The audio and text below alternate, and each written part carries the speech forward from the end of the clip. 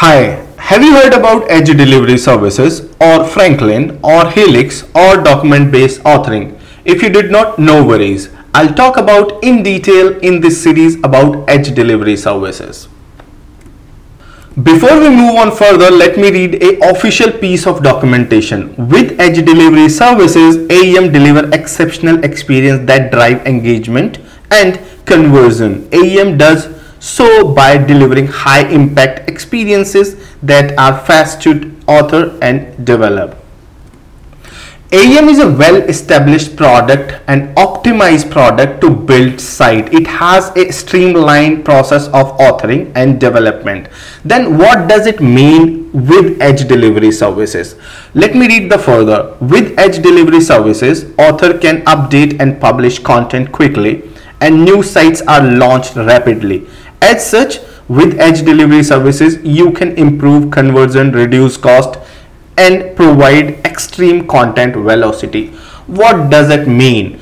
AEM already has an authoring process where authors can create content, publish content, and quickly create the new pages or new sites.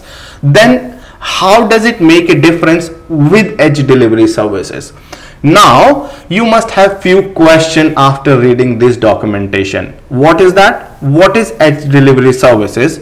How it improve or enhance AEM and AEM's content authoring experience? Each Edge Delivery Service is a new feature or module for AEM or AEM as a cloud. Is Edge Delivery Service a new product from Adobe Experience Cloud? Like if it is a new product like we have in Adobe Target, Adobe Analytics in Adobe Experience Cloud, or it is an entirely new product which can be integrated with AEM. Let me ask you answers to few questions, right? Yes, Edge Delivery Service is part of AEM as a cloud service. I'm saying part of AEM as a cloud service.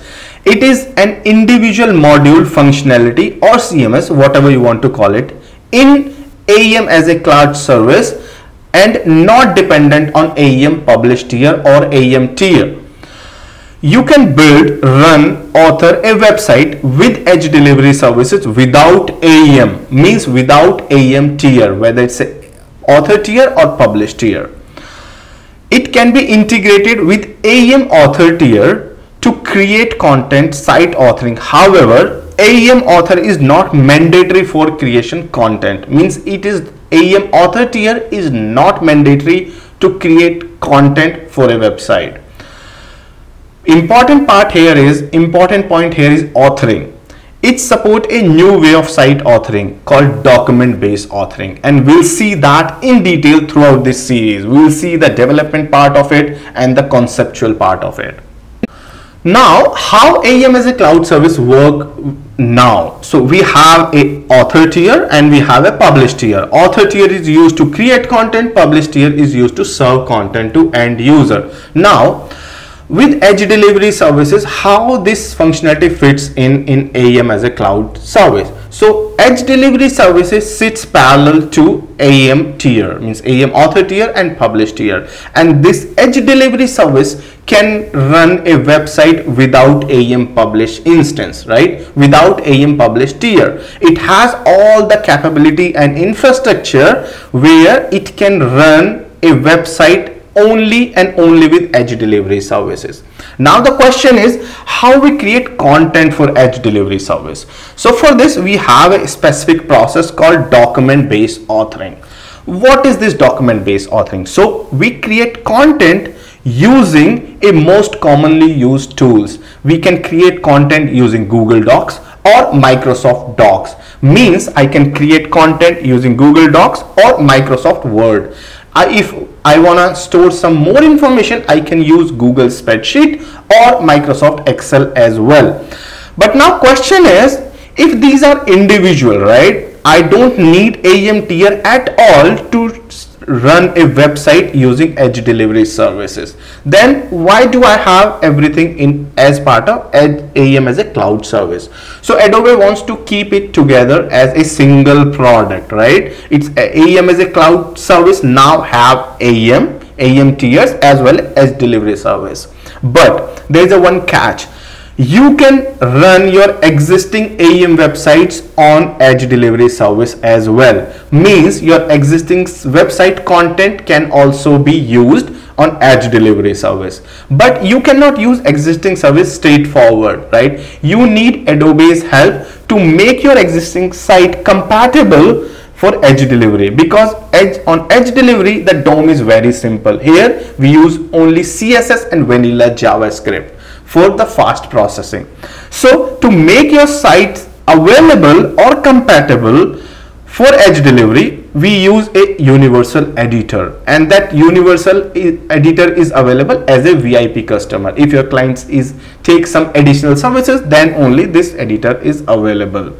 You need Adobe's help as well to make your existing site compatible for Edge delivery service. Now let's understand your structure of Edge delivery services, means architecture at a high level. Again, I will explain this at a high level in coming tutorial. At end of the series, I'll explain one more time the entire structure once you understand how it works. So at the architecture, this Franklin or Edge delivery service is based on serverless microservice architecture. Each individual service is designed to be a single purpose, and the connections between the different services make the overall architecture. Means these services can communicate together to achieve a big functionality, and that makes this architecture. All the inner service communication is based on HTTPS, means inter-service communication happen using HTTPS as well, because each service is built in a different Git repo. I'll show you once we get into the development tutorials. Again, it is composable set of services that enable a rapid development environment. So composable is a generic word which means you can develop individual services or module which can run individually, but they can integrate or communicate together to achieve a big functionality. And that's the principle of this serverless microservice architecture. So this is the Edge delivery services architecture at a high level. It can have three layers. The upper layer is client infra. The middle layer is actually Edge delivery services, which is microservice based serverless infrastructure built on cloud. The bottom layer is authoring layer, where we create content for Edge delivery service. So in the bottom layer, we have multiple ways of creating content. We can use AEM authoring to create content, obviously with help of Adobe, which universal editor. Now we have third-party content as well. We'll talk about that later. The important and the main source of the content for the Edge delivery service is document-based authoring. And using document-based authoring, you can create content using Google Docs or Microsoft Docs, as I explained. You can use Google Doc, Google Spreadsheet, or Microsoft Word and Excel to create content and store some information and additional data. And you see two more logos here, Slack and Teams. So these can be used to communicate with Adobe. If you are implementing or if you are working on actual client project, Adobe helps you to give answer to your question as it is a new product. So in that case, you can install boot or you can create channels with Adobe to get or pass on information. Code. Your code and configuration always stay in GitHub repo, and that code is moved to Edge delivery services whenever needed. Now let's come to Edge delivery services. It has storage and computing and CDN, both, all three, right? I'll talk about at a high level, and later in coming tutorial we'll see that in detail. So bottom part is called Content Hub. This Content Hub is storage. So this is used to store your assets, content and code and configuration. It is divided in three sections, or we used to call it buses. So asset and media, it contains all your assets, videos, or whatever your assets are. Content section, it contains structured or unstructured content, and code section contain your code and configuration. We used to call it in standard terminologies buses, means media bus, content bus, and code bus. So to process this content means we have, let's say for example, I have Google Docs. To process the Google Doc and transform in hypermedia or HTML, which is ready for rendering, there are services, microservices, which we call pipeline services. We'll see that in detail. So these pipeline or pipe are responsible for transforming your content to hypermedia. And then we have a delivery network or edge delivery called CDN. So here we have three types of CDN that I'll talk about in this tutorial later. Existing client infrastructure. So basically client can use its own infrastructure on top of edge delivery services infrastructure. Let's say client has its own CDN, so client can use its own CDN on top of edge delivery services CDN. So for information, we have three CDN here. One is client and two for edge delivery, and the combined together we used to call it edge. We'll see that in coming tutorial, means coming slides.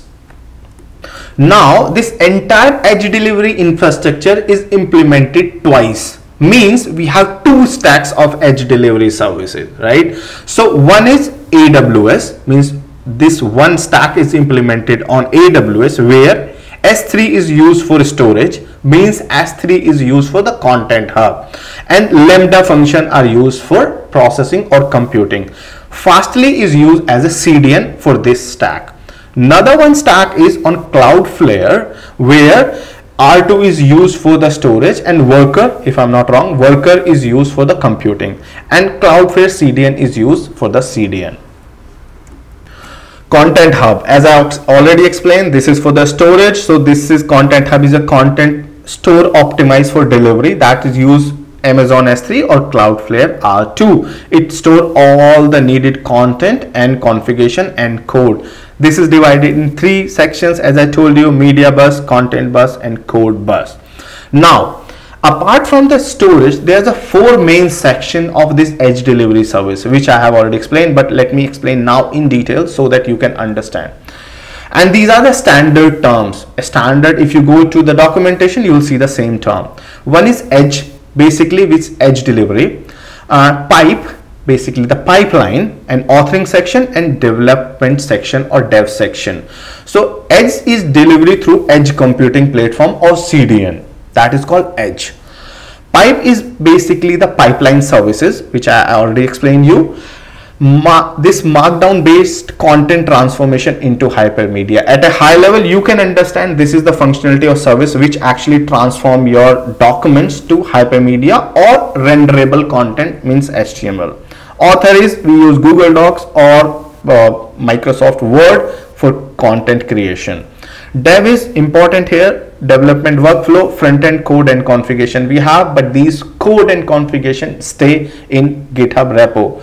Keep in mind, we don't have any backend code for edge delivery services. Now the edge, CDN. As I said, there are three types of CDN we have as part of edge delivery services. One is customer CDN, which I showed you the top layer of the diagram. We used to call it bio CDN, means bring your own CDN. This is standard term. So client can have its own CDN and it can work on top of existing CDN. Other than that, we have two other CDN, which outer CDN and inner CDN. So if you see here, these two outer CDN and inner CDN are part of edge delivery services, but this customer CDN is part of customer infrastructure. So all together three makes it edge. There is a fundamental difference here. Outer CDN store your live content, means whatever the content that is on live site or ready to live. Inner CDN is used for the content which is ready for preview, only preview. We'll see that what is this live and preview later, and then again I will explain this later in some other tutorial. There are two CDN which are used for the cache as well. This client CDN is used for the caching. Outer CDN is also used for caching, but inner CDN is not used for caching, right? So there is a two-level caching. One at customer level, another one is outer CDN. Internal CDN is not used for caching. Now the pipe or pipeline services. As I said, this is the main delivery functionality is provided by pipelines, right? There are multiple pipelines. The main pipeline is helix-pipeline service, which uses helix-html-pipeline framework to render HTML and render filter JSON directly. In nutshell, for now, only remember like pipeline are responsible for main functionality, transform your existing document to hypermedia or HTML, right? We'll see that in detail later. Pipe, as I said, right, we have two buses, code bus and content bus. So how it works, the pipeline services pull the code and configuration from code bus and publish content from the content bus, right? Pipeline service run on AWS Lambda in case of AWS Cloud, and it uses worker in case of Cloudflare. Worker, if I'm not wrong, I'll add comment if it's some other name. Another important section is authoring, which I have already explained. So authoring here. Authoring can be three ways, means you can create content three ways: Google Docs, in Google Drive, Microsoft Docs, in SharePoint, and third party. Sidekick, this is very important. This is the extension to your browser. This is used to publish, unpublish, delete your content. So this is really important. We'll see that. What is that? Slackbot, as I already explained, if you're working on existing real project, means client project, so there is a communication channel you can start with Adobe and your team. As it's a new product, so Adobe team can be give answer to a question. They support actually while in development process. So here you can use Slack channel and you can install some boot as well in that channel, right? So this is for communication. Code, what do you have for run a website? You must have a GitHub repo. You can have a Gmail account, means you can use either Google Drive, as I said, Google Docs. So if you're using Google Docs, you need to have Google Drive. If you're using Microsoft Documents, then you should have a SharePoint account.